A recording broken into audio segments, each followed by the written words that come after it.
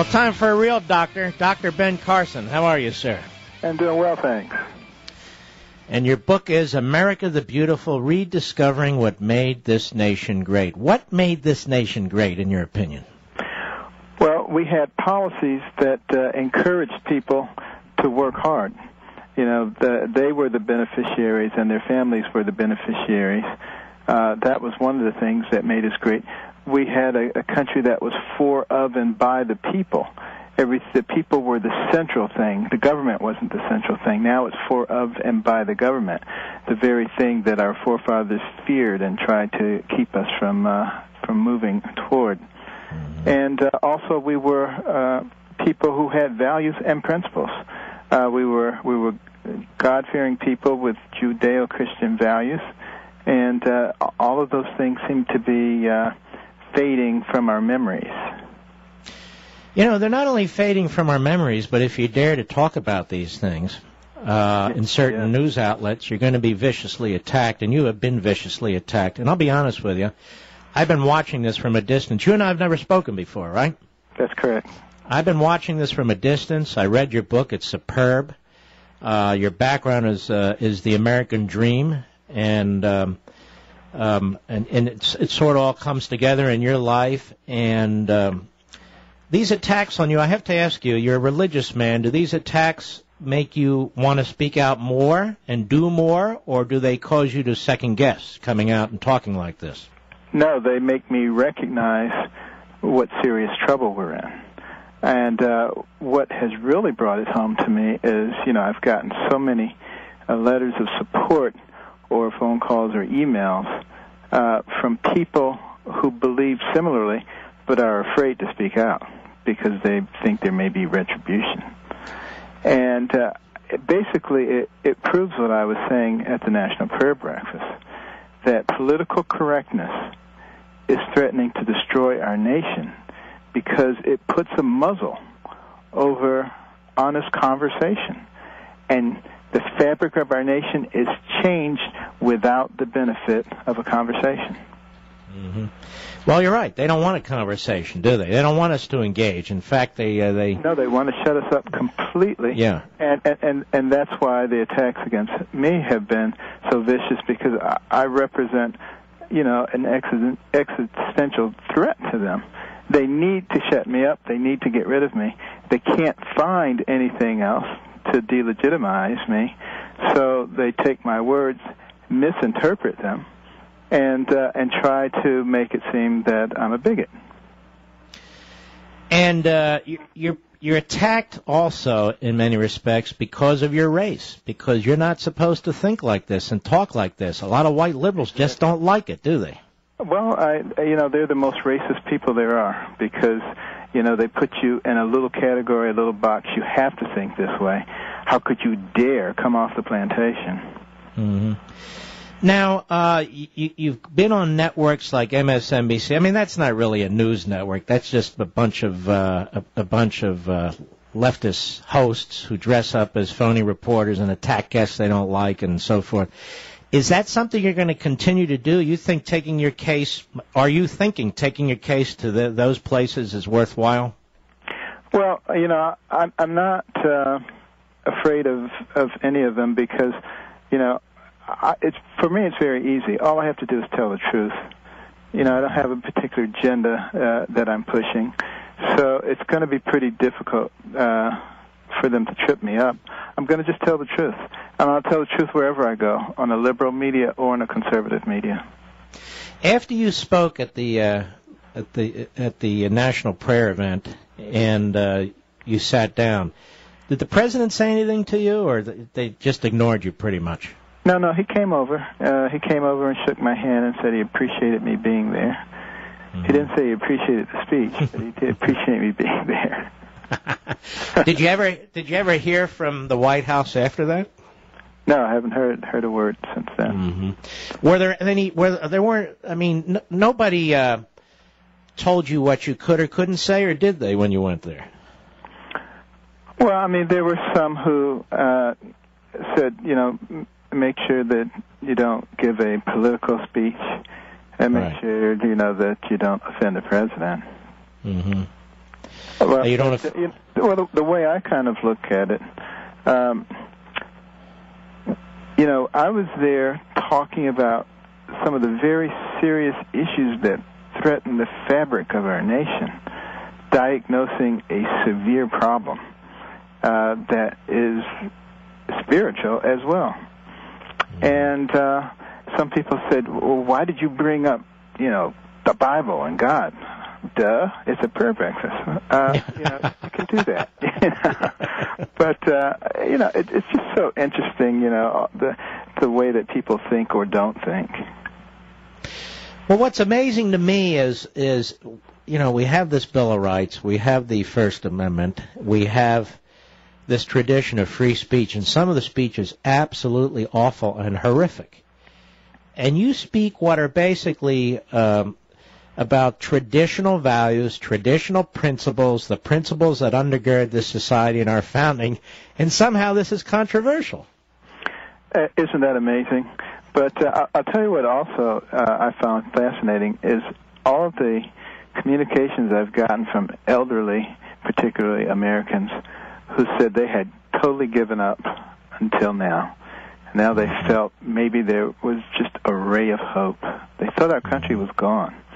And a lot of people have been just bludgeoned into silence. It amazes me. Some of the letters I get from students on campuses, they just feel that they can't speak out or they're going to have retribution. It's awful what's going on in our nation. Freedom of speech has been totally forgotten about. Are you going to be giving that commencement speech or not at Johns Hopkins? To be determined. It's still up in the air. There were 8 students who signed a petition, and that was not from the graduating class. That was from all the classes. That was what they could come up with. There are others who feel very strongly in the other direction. But, I'm going to wait and see. I think it's a wonderful opportunity, quite frankly, for a university to use a thermometer and to gauge its own feelings toward some of the liberties that are so much expressed in higher education. I suspect even if you do give that speech, there will be some who try and shout you down, some who may walk out, and some who may do these sorts of things. But that won't deter you, will it? No. When you're dealing with an entrenched system that does not want to change, and you start doing things that are contrary to its ideological beliefs, believe me, you're going to get some major pushback. Mm-hmm. And so I have totally been expecting the pushback and the demonization, totally expecting it. But I don't think it's going to take root because over the course of time, people will see that there's very little to their arguments. It's amazing how much is done in this country by the federal government against the will of the people or without the knowledge of the people, isn't it? Well, I'm not sure that the government really cares that much what the people think. Mm-hmm. The majority of people were against Obamacare, but, that didn't stop anything from happening. For some strange reason, we've forgotten that the government works for the people and not the people for the government. Mm-hmm. And partly it's the fault of the people because, Congress has a 9% approval rating, yet we return people to the office at a rate of 90%. There's a major disconnect there. It means, people go in that booth and they just say, oh, there's a name that looks familiar. Or they just say, there's a D or there's an R, I'll vote for that. That is really shirking one's responsibility. And that's the very thing that the founders of this nation were talking about when they said our system depends on a well-informed and educated populace. And if they ever become something other than that, the nature of the country will change. What does your family think about all this attention to you? Well, they're all very supportive. Everyone is supportive. My kids grew up with the same kinds of values. And the things that I talk about, they're value-based things. And, I'm never going to give up those things that are personal values and those things that have been advocated by God in the Bible, regardless of what man comes along and says they're okay now. Mm-hmm. Well, and that's the attitude the founders took and expressed in, among other places, the Declaration of Independence, wouldn't you say? Oh, absolutely. And speaking of the Declaration of Independence, 5 doctors signed it.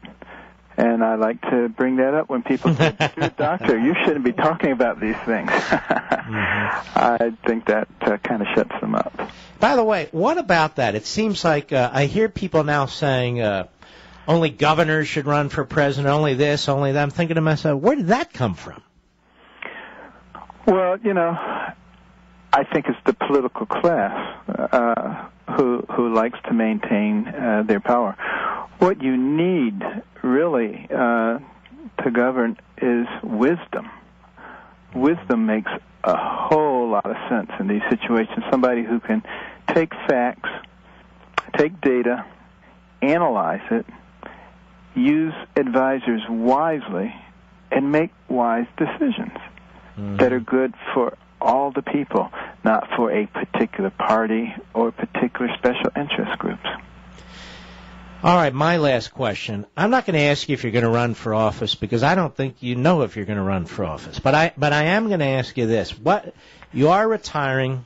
You had a very prestigious position. You're a world-renowned surgeon, brain surgeon. What in the immediate future do you think you might do? Well, I've already got 10 international trips scheduled and multiple speaking engagements. Our scholarship fund is continuing to grow. I'm very concerned about the education of our young people. We're putting in reading rooms all over the country, particularly targeting Title I schools where kids come from homes with no books, go to schools with no libraries. Those are the ones who drop out. We can't afford to have that going on in our society, particularly in the information age. So I'm going to be devoting a lot of attention to those kinds of things. And, I'm going to start working on a new book also. What is the name of your foundation if people want to check it out? CarsonScholarsFund.org. Let's post that, Mr. Producer, on my social sites. And it's a great book. It's America the Beautiful, Rediscovering What Made This Nation Great. And God bless you, my friend. Nice to meet you. Thank you. Same to you. All right. Take care. Dr. Ben Carson. Well, you've heard him. You've seen him. I've never talked to him before, and I wanted the opportunity. And quite a remarkable man. The people who attack him are your typical dregs of society, may I say.